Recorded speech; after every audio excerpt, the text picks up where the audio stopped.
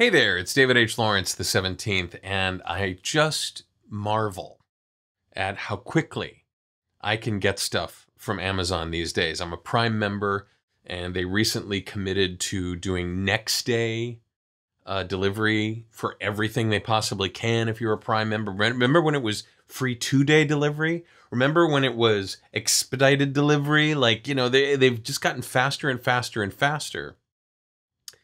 And it made me think about how sometimes when we do things really quickly, when we hurry up and get something done, or hurry up and acquire something, or hurry up and get a process going, and hurry up to the solution, it's often, probably more often than not, less satisfying and less effective than not being plodding and slow, but just taking the appropriate amount of time.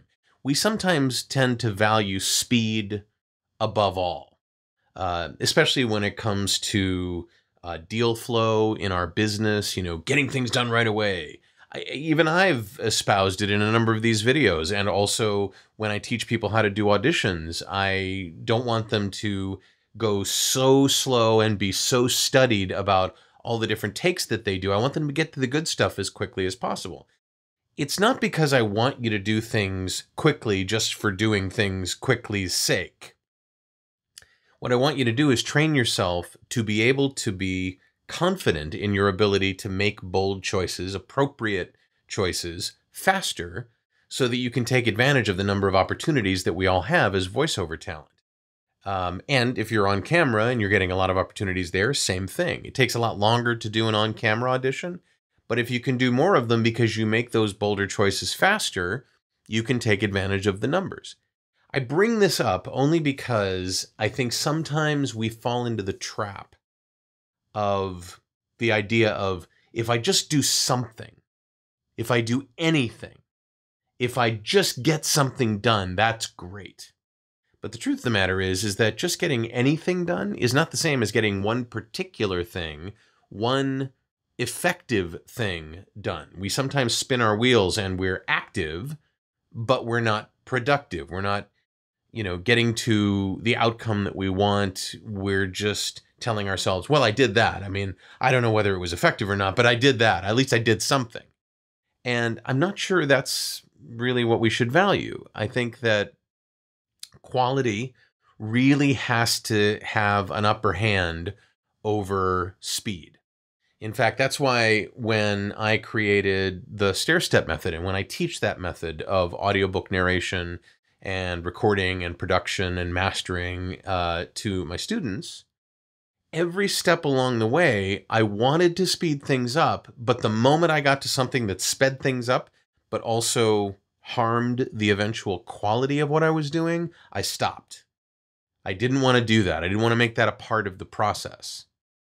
And I think we sometimes forget that. We come up with a more efficient way of doing things, but it isn't necessarily an effective way.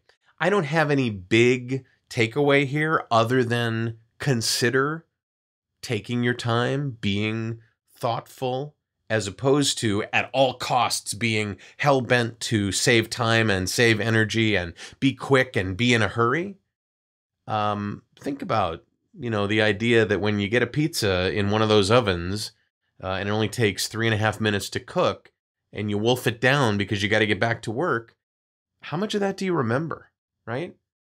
Don't you remember those meals that take a while to make and you smell them as they're cooking, and those cookies that are baking for 12 minutes or 15 minutes as opposed to the ones that are instantly available to you? I just think there's some value to the idea of enjoying the process appropriately. I'm not saying push things off and be slow for being slow's sake. I mean, don't dive specifically for being fast. Dive for being effective. That's really what makes me happy, is when I'm effective, no matter how long it takes. Certainly, I'm a fan of saving time where I can, but not if it affects the quality of the outcome. That's something I really want to pay attention to. Tell me what you think here. I mean, have you sat there for the last few minutes and gone, what are you talking about? Or did something here ring a bell for you? Did something here resonate for you?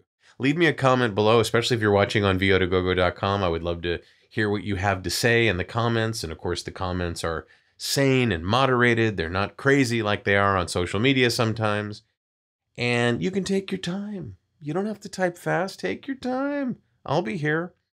I'd love it if you'd join my list. If you're not on my list already, there's a subscribe button below the video. I'd love to be able to share with you when I have videos like this and new blog posts and things that I think would be helpful to you in your performance career. And if you'd like to see the latest video I've done, we're doing a new one every day this year.